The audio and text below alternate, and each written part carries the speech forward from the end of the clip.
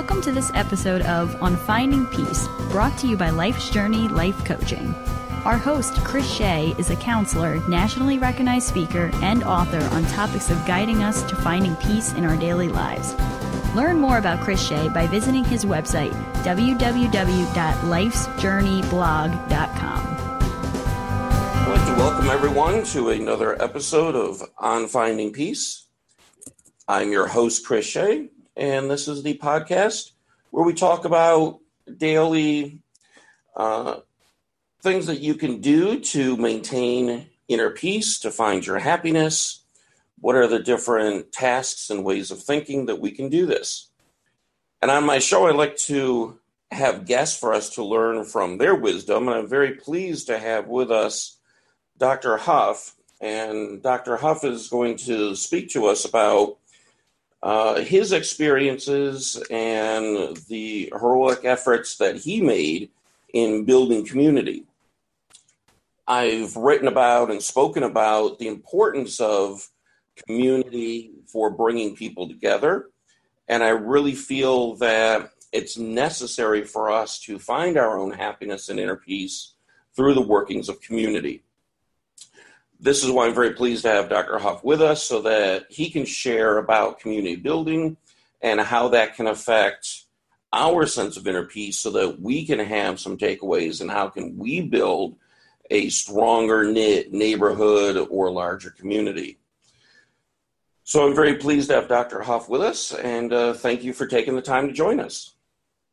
Well, I sure appreciate this opportunity to share.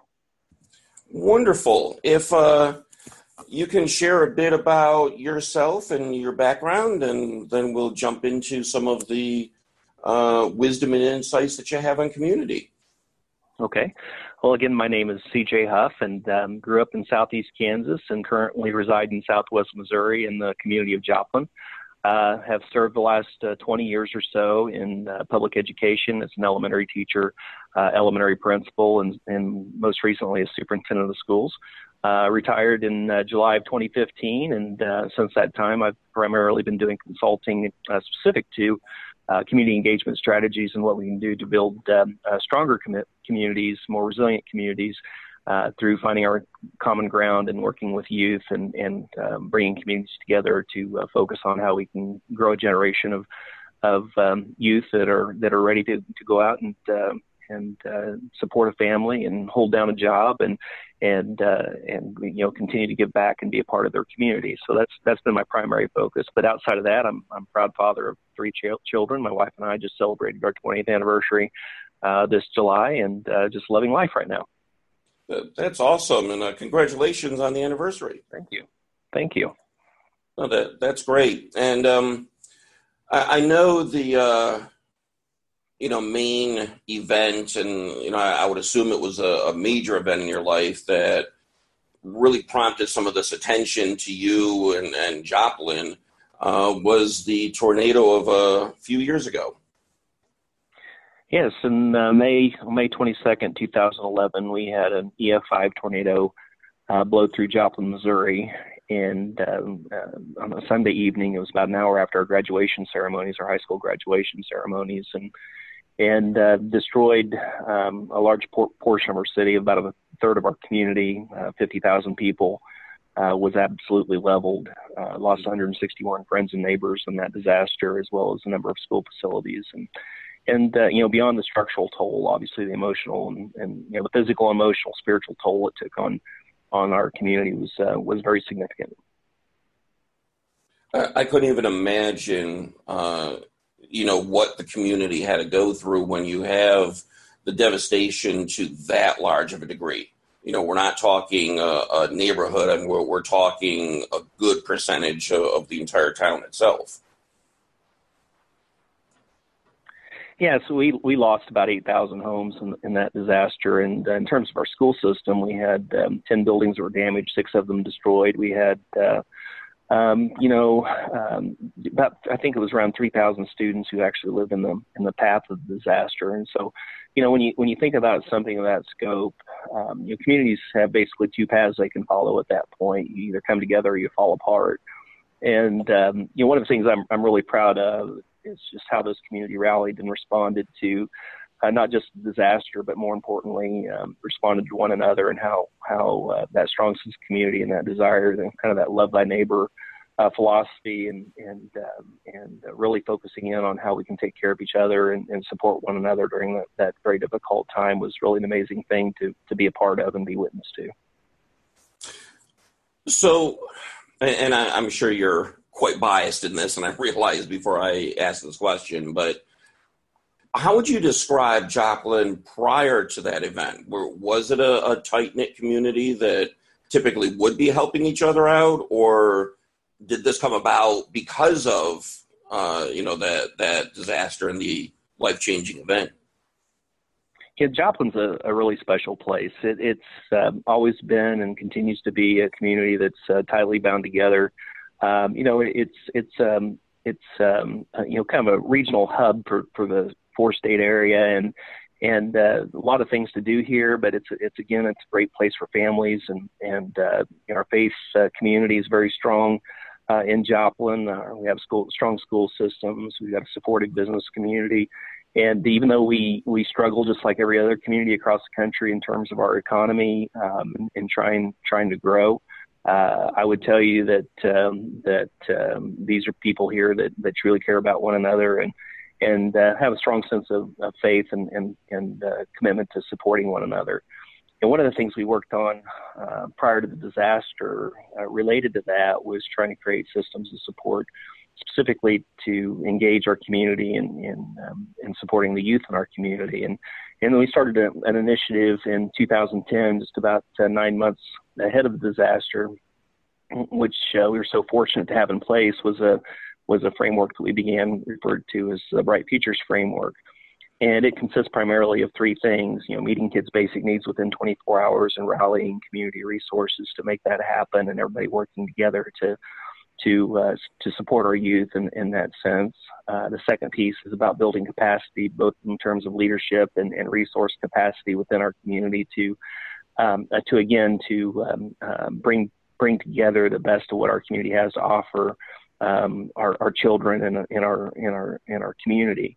And then the last piece is this concept of service learning and giving kids the opportunity to give back to the communities the community that's giving to them, and trying to embed this ideal of service above self in our youth. So, to say our community was highly engaged in our schools and in our youth, and we saw our children as a kind of a rallying point, not just before the disaster, but certainly after the disaster, and getting our school systems back up and operational, was a direct result. It wasn't by accident. It was a direct result of the hard work that's been going on in this community for quite some time, and certainly paid dividends in our, what I would say was our darkest hour. Well, most definitely. And when I read about especially with the school systems and how quickly that was able to get up and running and redone, given the amount of devastation, is just more than amazing. And that's where I really wanted to kind of pivot the talk, in the sense that, you have a community that loses many of its physical resources, but as well in what you had mentioned, just the emotion and spiritual toll that takes. How do you even begin to rally a community together that is, I don't know if they were feeling lost maybe, but how do you rally people together to find that there is some hope in this? I think for us it was more about granted where we were on May 22nd, that evening of May 22nd, it was a terrible place to be. Confusion, chaos, all the things you can expect after that kind of devastation were, it really gripped the community. And I think what really changed the game for us is, number one, we were, when people from the surrounding area and actually across the country and around the world came pouring into Joplin, and us being willing to accept that help and being appreciative of that support was a big part of that. We realized right away that we weren't in this by ourselves. And so seeing that sense of community, not just, if you think about it more broadly in terms of the global community, rallying to our cause. I think that was very encouraging to the heart. The other thing that happened too were a number of organizations, and the school district included in that, stepped up right away. And in our particular case, and I'll just speak, from my standpoint, the school system, but even in a crisis type situation, in a worst case scenario type situation, it's important to continue to have vision. Vision's a word gets thrown out there a lot and sometimes overused, but in our particular case, our vision, our short-term vision, was to account for the status of all of our students and staff, and we got to work on that right away. And then we had longer-term vision in terms of temporary facilities that we would put in place to support our kids' education in spite of the challenges and get them back on school that fall. And then much broader than that, we had even longer range vision of creating an education system and rebuilding our education system better than it was before. And all those things were really important, I think. We had a short-term, in essence, we had a short-term, mid-term, and a long-term goal that we'd established. And once those goals were established, people could start seeing right away that, even though where we were at that particular moment was an abysmal place to be, being able to set that goal and create a future story for our kids in our community really became a rallying point for not just community members and community leaders, but also people from across the country that wanted to be a part of that initiative and got on board with that to help us get through it. And not that I'm going to try to make a comparison in kind, but when I look at a lot of our neighborhoods and communities that are in decline and people don't know each other anymore, and there's a lot of disarray in services, and not just the poverty, but the physical poverty, but I think a lot of just poverty of the emotion of knowing what's going on, in your own community. I don't make in kind, comparison to what happened over in Joplin, but how do we take some of the things that was done in that creation and what you had spearheaded with the schools that can maybe help us in building up, neighborhoods and communities? That's a really good question. I get asked that question quite often, frankly. And when we look at the work of building communities and engaging the communities in meaningful ways, one of the things that the communities have to be cognizant of and be willing to admit to is that even though we always try to put on our best face from a marketing of our community standpoint to get people to move there, there are things in all of our communities need attention. And there's a term that I like to use. The term is entropy, which is defined basically as deterioration from within. And it can happen so quickly and so easily when we're not paying attention to what's happening inside of our community. So number one, just paying attention and becoming more aware of the realities, not the perception you're trying to create from a marketing standpoint to people and organizations and businesses outside the community that you want to have come to move your community, but being honest with the challenges that you have, and then very intentional and strategic with your approach on how you're going to address those challenges. And so, when you mentioned poverty, there's all kinds of poverty in this world. And I think one of the, when we talk about poverty in the truest sense, I think is that I've known a lot of people. In fact, we didn't have a lot growing up myself when I was a kid, but the one thing we had that you couldn't take away from us, regardless of the economy, I grew up on a farm and grew up during the times of the farm crisis of the 1980s. And the one thing that we had going for us through a couple of, a decade and a half of really tough times were relationships. And I think that what separates our communities and what separates, when we start talking about at-risk youth and some of the challenges, and we talk about gang violence and gang recruitment, and even going deeper and talking about what's happened with ISIS and their ability to recruit kids online. Kids are hungry for relationships, and I would tell you that so many of our children and I would say adults as well have become relationship poor, and that's something that it's not anything that there's not going to be public policy that fixes that. It's not going to be, a government agency that's going to come in and fix that. It's really about local communities taking ownership and part of the problem within their community and talking about how they can build stronger relationships build the capacity they need to flourish long term. Because at the end of the day, I mean, in our particular case, with our disaster, it was really about the pre-need relationships we had in our community prior to the disaster that made our recovery effort possible. And so when you look at, and I don't think your analogy is far off. I think that our disaster in Joplin is reflective of many communities that are struggling across the country to try to figure out, to find their way out of the economic or other disaster, the historical issues that they're dealing with that have kind of crept up on them over time.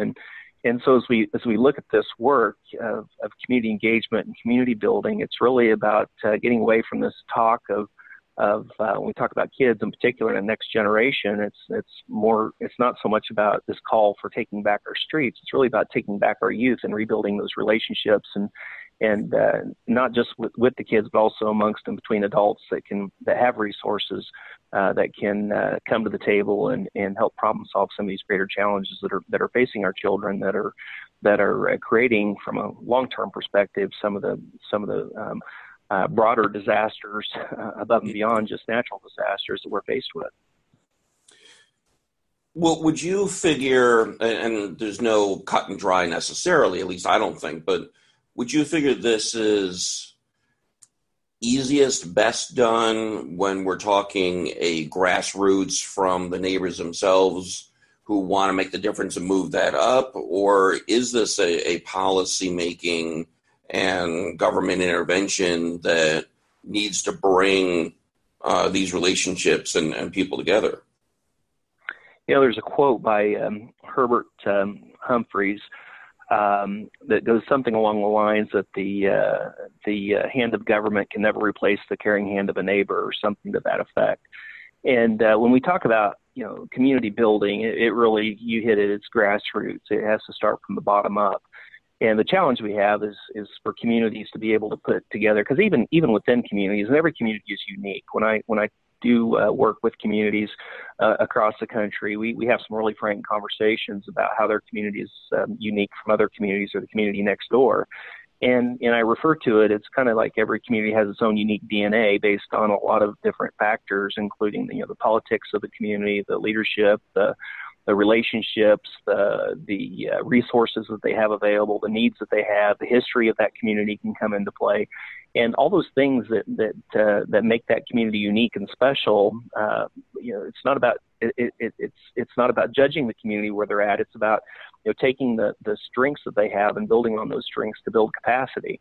And so, to do that work, it's really not my place as a consultant that comes in and advises communities, or the place of the government to come in and say, you need to be doing X, Y, and Z. It's really about the community going through a process of self-discovery, being honest with themselves, and taking a truly grassroots approach to problem solving those issues, taking ownership of those issues, not pointing the blame at politics or government or whatever, but looking internally and saying, okay, what do we have at our disposal? What resources do we have in our community? What relationships do we have available that we can bring to bear on this particular problem?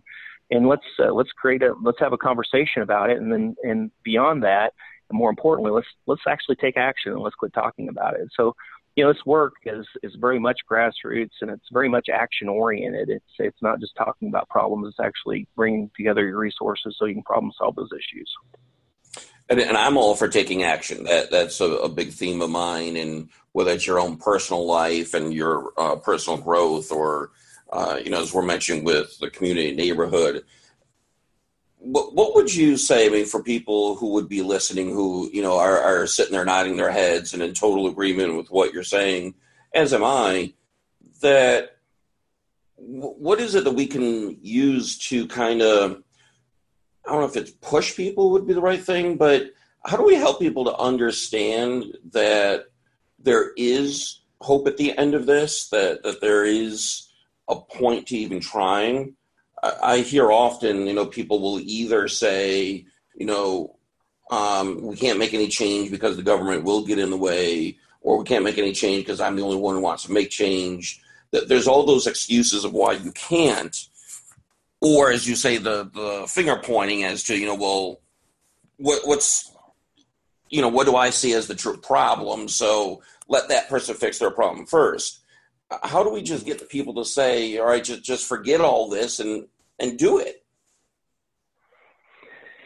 That's a really great question too. And again, every community is uniquely different. And some communities, quite frankly, aren't ready to take that next step. There are a number of factors that come into play with that. But at the end of the day, it always boils down to, and it doesn't matter what you do programmatically, there's no framework that you can bring to town or no program that you can bring to town that's going to solve all those problems unless you've got a strong leadership in place to drive that agenda forward. You have to find those champions in your community, and not your typical champions either. I work with communities. I talk to them a lot about, think about those individuals in your community that need to take ownership in this work, to have diverse, looking at diverse circles of influence and finding those people that believe like you believe and understand why this work is important, and get them to the table first, and then leverage those relationships that they have to get more people on board to move this effort forward and really truly create a movement.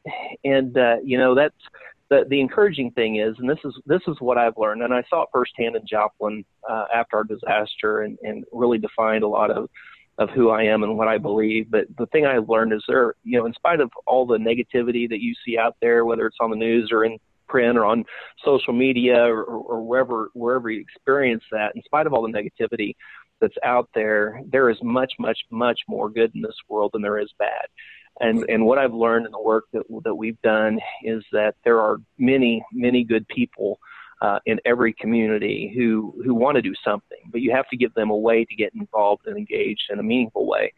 And what I also know is that good people from all walks of life, and I'm not talking about people with money, it's the haves and have-nots. There are good people from all walks of life. And when good people fully understand a particular problem that needs to be solved and know where to go to get the resources to solve the problem, they're compelled to act. They have no choice but to act. They have to get involved and engaged and do something about it. And they will rally when they know that there's a way to get the job done. And I think that's, from my standpoint, one of the lessons learned is that you have to create a path for them to be able to go down to find their way to that point.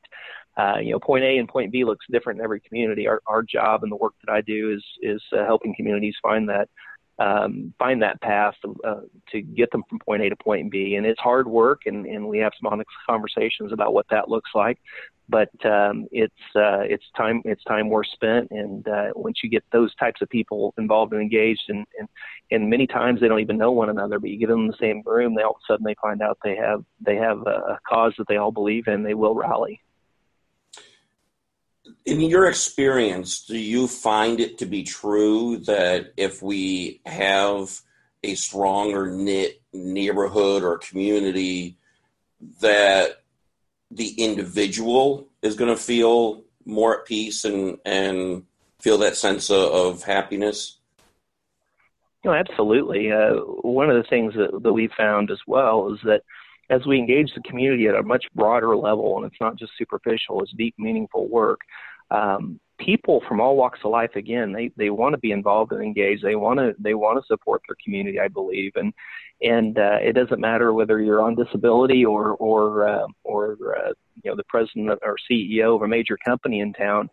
We all have a desire to feel that we're a part of something bigger than ourselves. And so creating that movement is a part of that process of giving people an opportunity to get engaged in a meaningful way, to help them to find joy in living by supporting others and serving others and getting back again to that love thy neighbor philosophy.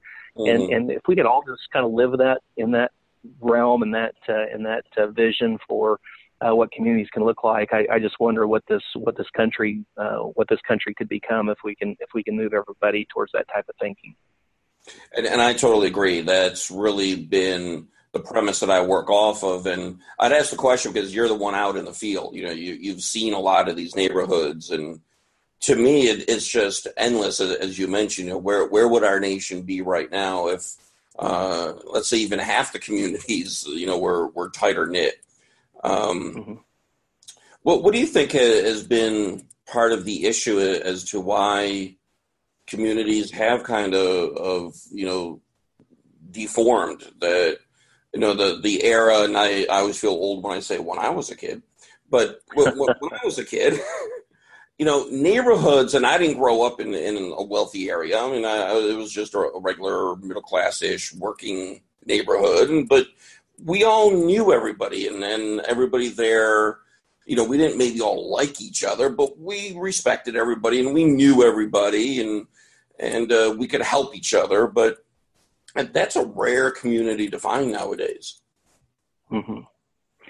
I really think there are a lot of those types of great things that happen out there still. There's days of service that I see happen in communities we work with, where they, community organizations pull together and they do some really great things on one day of the year. And really this idea of serving others, I mean, it can't be an event, it's a way of life. And you have to create that kind of a culture in your community that not is it just it's not just something we do, it's who we are. It's what we do for one another. That's where we get our, so that's where the lifeblood of the community comes from. So, where I see communities really struggle is, when we think about all the, I'll just use, the term politics. Politics is probably one of the things that stands in the way of a lot of really, great, well-intended, things that need to be happening in our community. So one of the things we talk about is leaving politics out of this conversation. Let's just rally around. In this particular case, we talk about rallying around our children and leaving the politics out of it, because we know that, we have such a, growing number of youth in this country that are suffering in a lot of different ways. And we need to come up with creative solutions locally to solve some of those problems, and politics can't have anything to do with that. Right. The other thing that I would say is that egos are often a problem. People that do things, they do a service project or help someone else, but it's not so much because it was out of the goodness of their heart. It may have been something that needed to be done, but it was because of something, it was going to put them in a different light, or get them some attention that they felt like that would be of benefit to them long term. And I'm not saying that's always the case, obviously, but sometimes, right, that motive, that pure motive, isn't there. And so I think, a lot of this work in terms of changing that, you really kind of talk about DNA therapy for a community, really is changing that culture of how we interact with one another, and the reason why we do what we do to support one another has to come from a very, very pure place. And sometimes I worry that sometimes that giving, whether it's corporate donations to a particular organization, or an individual that steps out and the press releases that follow and the attention that's drawn on them, really, I think that we've kind of gotten away from that purest form of giving, which is very, very selfless and very much about doing good for others without expectations of being recognized for doing that work. So I think that's one of the primary challenges I think communities have initially, is just getting past the politics, the egos, and just coming together for the right reasons, and just not caring who gets the credit for it, just doing it because it's the right thing to do. And I'm in total agreement with everything that you just said. I would just love to see that actually happen. As you said, there are people out there, but the predominant political field is lacking in that, I think. And that's unfortunate, and but it is what it is. And I think that, again, if you put politics aside, because you're talking, when you're talking about politics, you're talking about things that we really probably at the grassroots level can't control to that degree. It's really about those of us that are at the ground level that need to do that hard work. Right. When you talk a lot about the children and given your history as an educator, I can see that as the focus. What role would children play in a neighborhood or a community trying to pull themselves back together? Because I know we want to pull it together for the kids and for their generations. What can they do, and how might we be able to inspire them to take part? I'm glad you asked that question. The reality of it is, I think sometimes we sell our kids short in their capacity to be able to support support their communities and be a part of that whole process. And when we talk about the work of adults and what the adults have to be doing and our behaviors, I've heard it once said that children may not listen to what you say, but they certainly pay attention to what you do. And I've seen that time and again, where when you have adults that are giving of themselves and supporting the community and children who are close to them, whether it be one of their own children or friends or children or whatever, they tend to pay attention to that and they want to be engaged and involved too. And that ideal of service above self, I don't think has a stipulation in it that says you must be 18 in order to participate. It's one of those things that needs to be embedded in the lifestyle of the community, and the kids get those opportunities to give back too. And there's a lot of reasons for that, but from a child development standpoint, children also want to become something bigger. They want to be a part of something bigger than themselves. And we have to find ways to engage them in meaningful ways that are positive and have the opportunity to mold their thinking in the right kind of way in terms of how they interact and behave within the communities that they will eventually serve is a real important part, I think, of the growth and development of our kids. And I think, and I'm going to get a little bit on my high horse here as a former educator, that sometimes I think we focus too much on that test score, nationally normed test, and when we really ought to be focusing on the character development and the all that other stuff. The education piece will come if we are doing a good job of educating kids. That piece will come, but relying on the standard of measure in the way of a norm reference test as a determining factor of whether or not a child is ready to go out into life and do great things is really, I think we're missing the mark in a big way. So I think the kids have there are a lot of opportunities, leadership development opportunities for children to get involved in of all ages. And I've seen it firsthand, and I can give several examples if I had time of what that looks like. Yeah, and cheers for me for that comment. I think we're getting way too much into missing the boat on actually developing holistic type children, but that would be a whole other podcast episode. Yeah. Yes. But definitely speaking to the choir on this end. So for those who would be listening who, again, are saying, hey, this is awesome, what would be a very practical, like, first and second step if they're saying, I want to make a difference in my little world? What would be like the first two main things that they could be doing that can really propel them on that path? I think part of it is, again, about how do we identify those people in the community and rally those people in the community that have that same passion, that see the same things that you do, that see the same things that I've seen in communities across the country, and get them all in the same room together, and then be very strategic and intentional with your next steps. And those next steps are going to look different in every single community based on where they're at that time. But you have to, number one, know where you're at as a community. Where are we now today in terms of our youth? Where are we at now today in terms of key issues in our community that are important to us and the long-term prosperity of our community? And then just having those honest conversations and developing a plan and then act. Sometimes, I've been in way too many committee meetings over the course of my career where lots of debates were had and ideas shared, but that action piece is often where we miss the boat. And then the willingness to, if it doesn't work, to back up and try again and not give up. So that persistence piece becomes really important as well. So this work is, it's a long-term commitment, and people need to realize that going in and just be honest and real with themselves and with members of their community, and be willing to take that first step. It's a scary first step, but the work gets. I'm not going to say the work ever gets easier, but it certainly you get smarter about how you make progress towards meeting whatever goals you've established for your community. Yeah, and that whole sense of that determination, and definitely get it out of committee and just start doing something.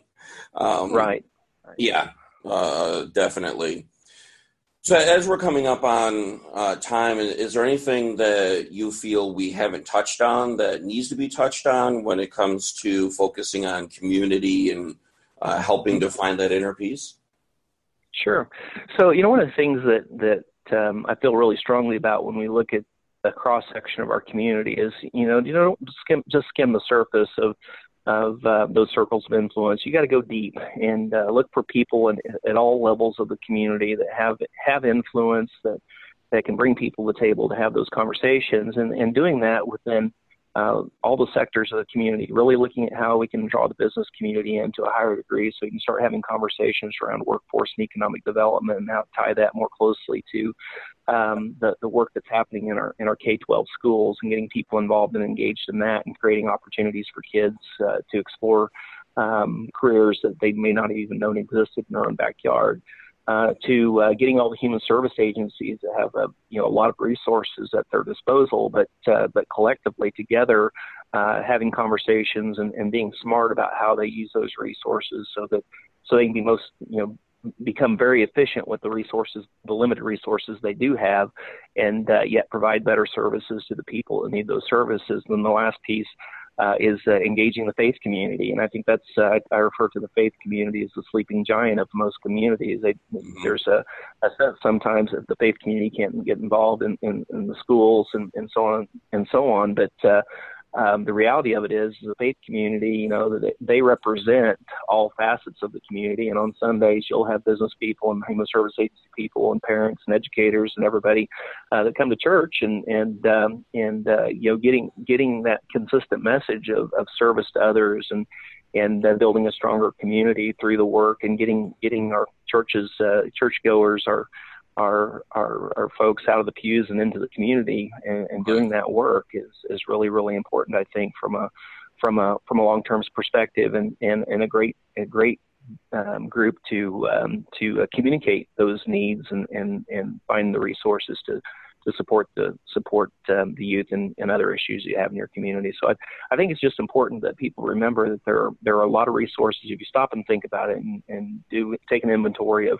where you're at as a community, what resources you have available to tackle some of the greater challenges, the creativity that will come from the good people that want to make an impact and believe like you believe, and really want to address those issues. I think phenomenal things can happen. Much agreement over here on all of those comments, and I really appreciate all of your insights and the time that you take to share with us. If people would like to learn more about you or to get in touch with you, what's the best way for them to do that? Go to my website, cj@cjhuff.com. I'm also very involved in a organization called Bright Futures USA, and they can look that up online at brightfuturesusa.org, and they'll learn more about the work we do and the communities we work in, and they can do a little investigating on their own. Excellent. And that's part of the action phase that they could take is, get some of the research done. Exactly. There you go. Great. Well, again, thank you very much for your time, and, really appreciate the dialogue that we've had.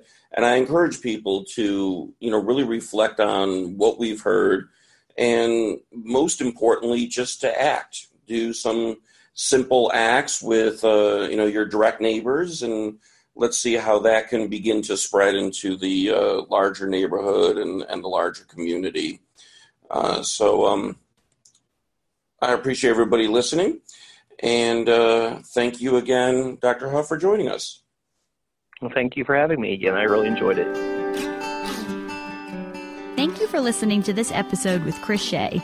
Learn more about Chris Shea by visiting his website, www.lifesjourneyblog.com.